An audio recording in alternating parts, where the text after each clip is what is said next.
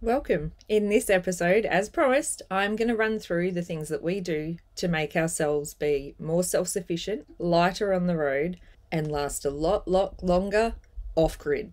And I'm going to cook that Christmas cake in the Travel Buddy.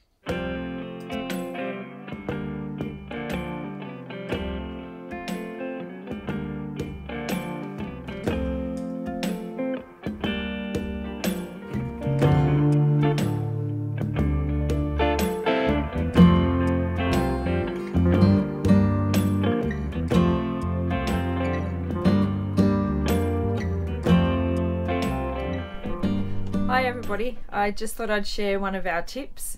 We like to have fresh greens. Sometimes we make sprouts. So I've just got this packet of alfalfa sprouts.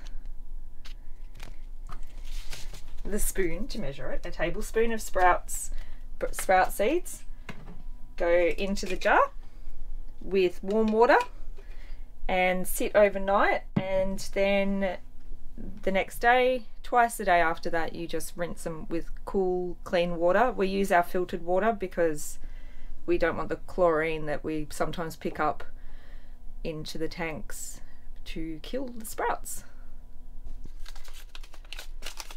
So you just open the jar. This jar is actually purpose made for sprout making.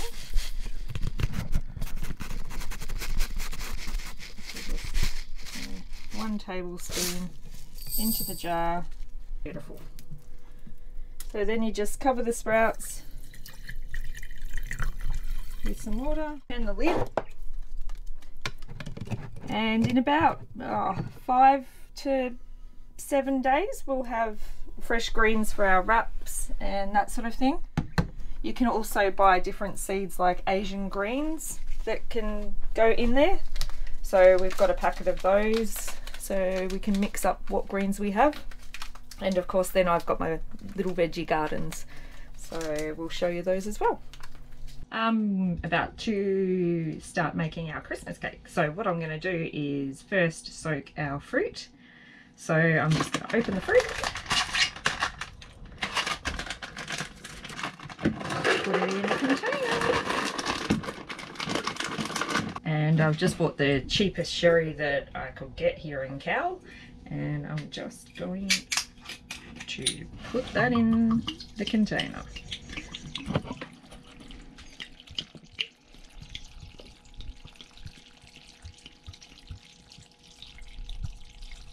Smells good. I soak that, I'll probably soak it for a couple of days. And then make the cake. This is day 2 of the sprouts. And I don't know if you can see, but right there, they're starting to sprout already. This is day 3.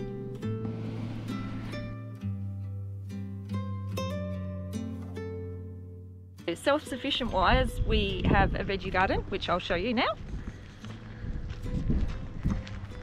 We've got capsicum, tomato, chili, spinach, spring onion, coriander, chives, parsley, all growing in there.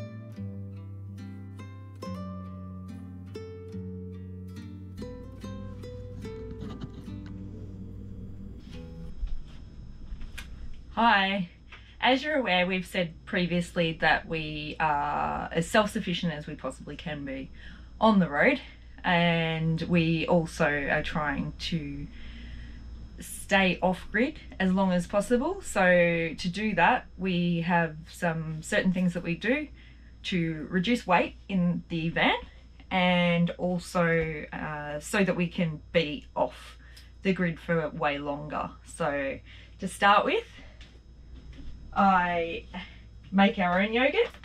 So, and just so you know, we're not getting any payments from any of this stuff. This is just truly the things that we use, the convenient things that we use to do what we're doing. The yogurt maker just means that we've got a good additive to our breakfast, or we can add fruit to it and that sort of stuff. We buy the natural unsweetened and the Greek style, both because they're plain. It means that we can add what we want. We can make dips with it. I'll give you a quick run through. So while we wait for the kettle to boil, we fill this half with water, drinking water, between 15 to 20 degrees it suggests. You pick which sachet. I'm going to go with Greek. The sachets last quite a while too, so, which is great compared to, you know, buying yogurt. You have to eat it so quickly. These sachets, once they're made up, the yogurt will last for approximately 2 weeks, it suggests. Okay, put the lid on, shake it.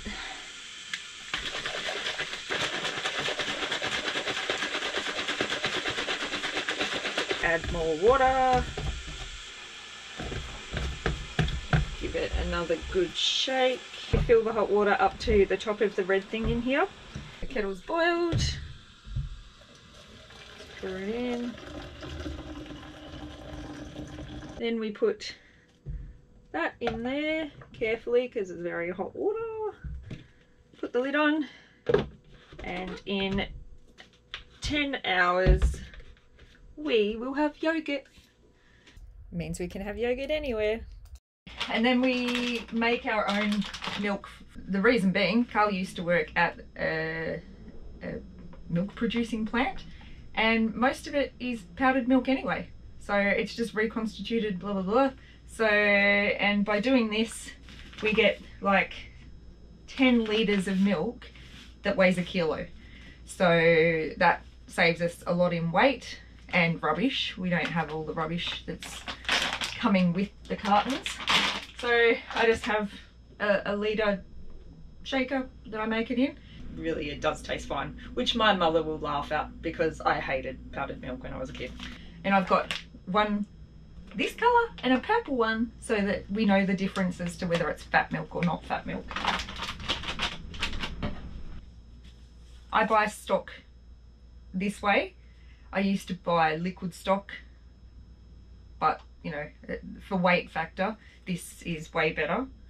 So yeah, this makes litres and litres of stock in comparison to, once again, carrying cartons of stock. Stock cubes I found would go sticky and be useless, so yeah, that's why I've resorted to this. So always have stock in the cupboard. There's a tractor going past, and then a truck going past.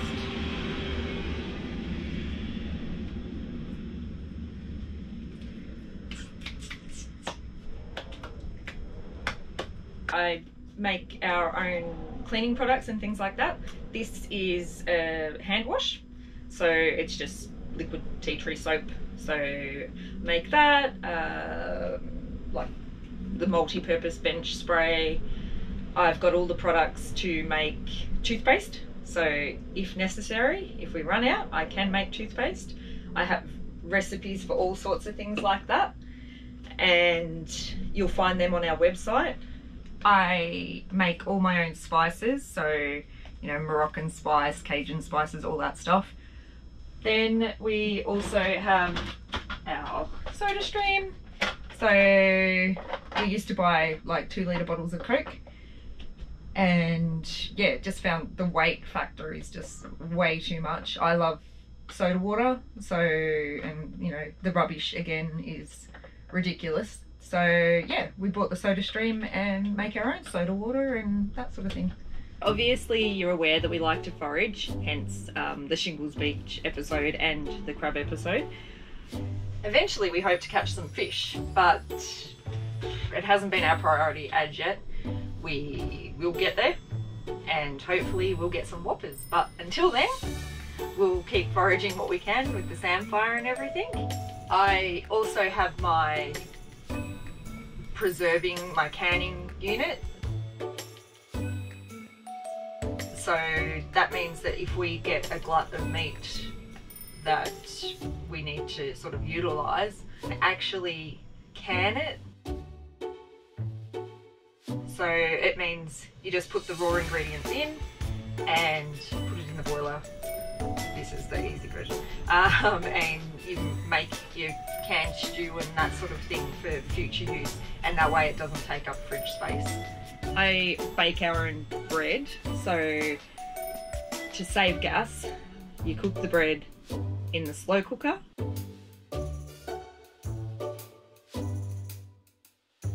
And you only cook it when you've got good weather. So you're actually just using the sun to cook your bread through the solar.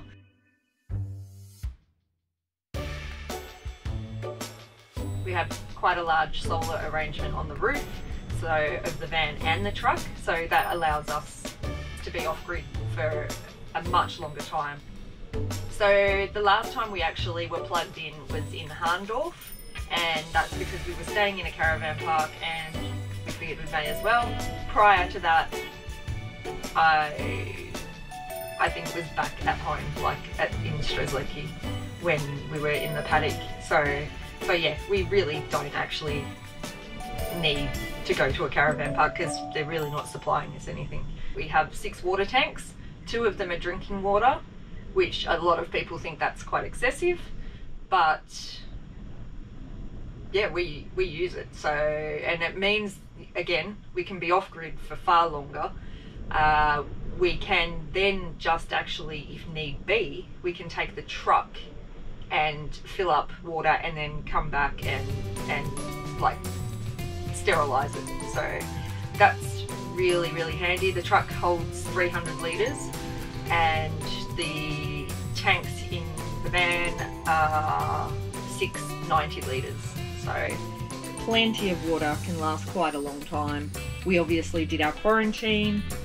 We cryovac, and that means that if you cryovac, say, a piece of meat, it will last 2 weeks in the fridge cryovac without needing to freeze it. Or if you freeze it, it will last 2 weeks in the fridge after defrost. So it just gives a bigger lifespan, and it means that, you know, you can utilise your freezer space a bit better and your fridge space a bit better.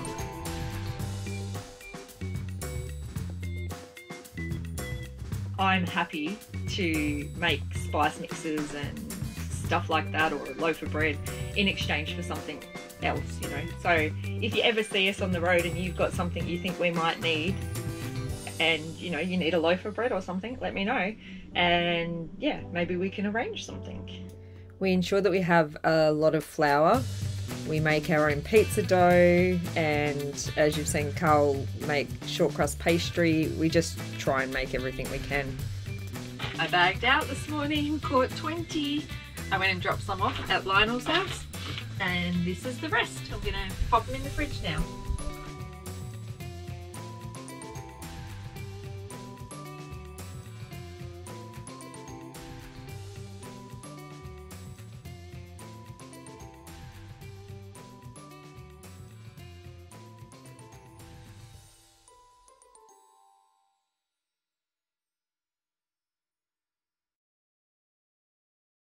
Okay, it's time to cook the Christmas cake in the Travel Buddy.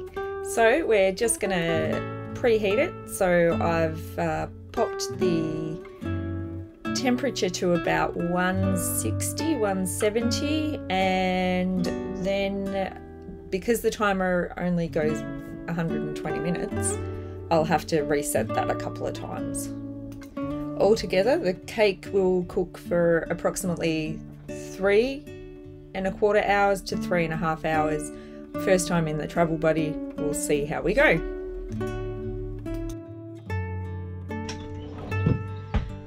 Okay, so to start with, we're going to line the pan with some baking paper.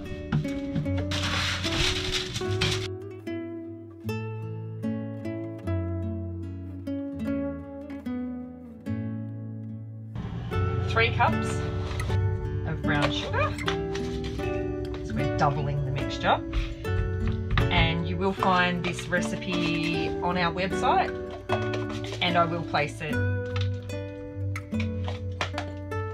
in the description below. Now we've just got to do the butter. Just gonna zap that in the microwave.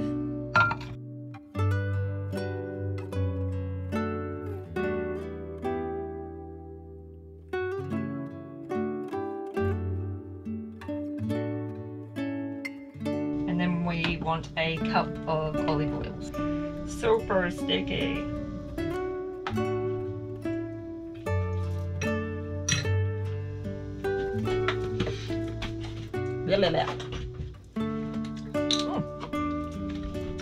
Tastes like licorice.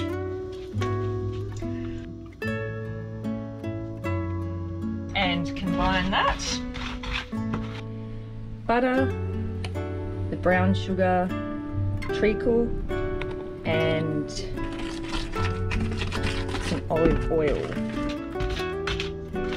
Next goes the nutmeg and the allspice.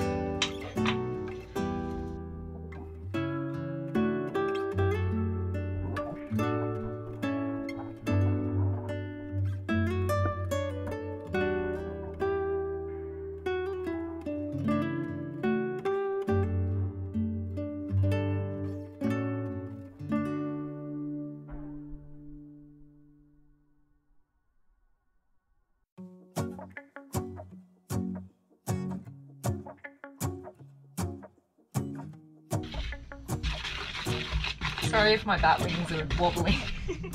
Let's go outside, the snow is falling down and every child is having so much fun. The snowman is twice the size as me with a smile as quirky as mine. We're holding hands to keep each other warm. Okay, so for the first 2.5 hours, you actually cook it with oil. Yeah, all the Christmas songs that we love. And in a while we're gonna take this one out. go inside and drink our chocolate by the fire. Cause all I want is to spend this day with you.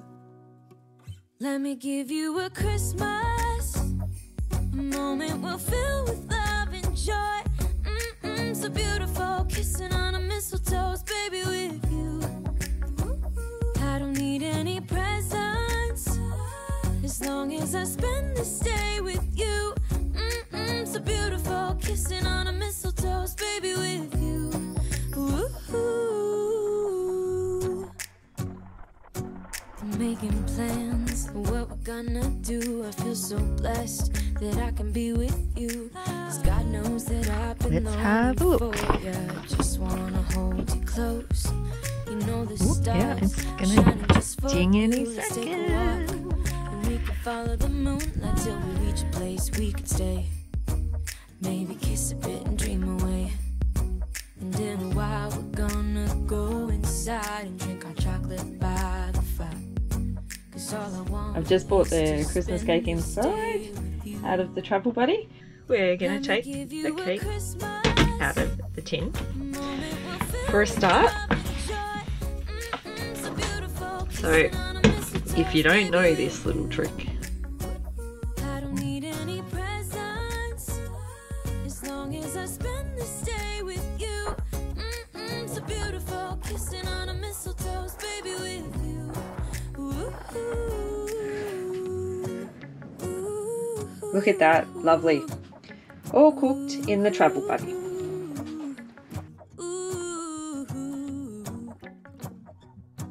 And in a while we're gonna go inside and drink our chocolate by the fire.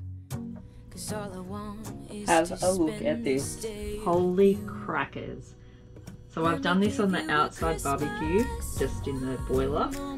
And when I went to turn it out, I've just used the cake tray that came from the cake tin to chip it onto. And when it cools right down, then yeah, I'll wrap it up and make it all pretty for Christmas. Okay, so this is the end result of the Travel Buddy fruit cake, Christmas cake. Now, the last one that I made a bit too fruity. Well, as you can see, this one I don't think is fruity enough. So, if you go to the website, you'll find the recipe. I would suggest that you use 750 grams of fruit instead of the 500 grams that I've recommended on there. The last time I made one, it was a kilo of fruit. Thanks And for here watching, is and don't forget to the beautiful subscribe. pudding If you want a reminder, wrapped up hit the waiting bell. for Christmas. And remember, we always love a thumbs up. From our family to yours, have a safe and happy Christmas and a fantabulous New Year. In our upcoming episodes, we're leaving Cow and heading down towards Port Neal. So stay tuned to see what we get up to.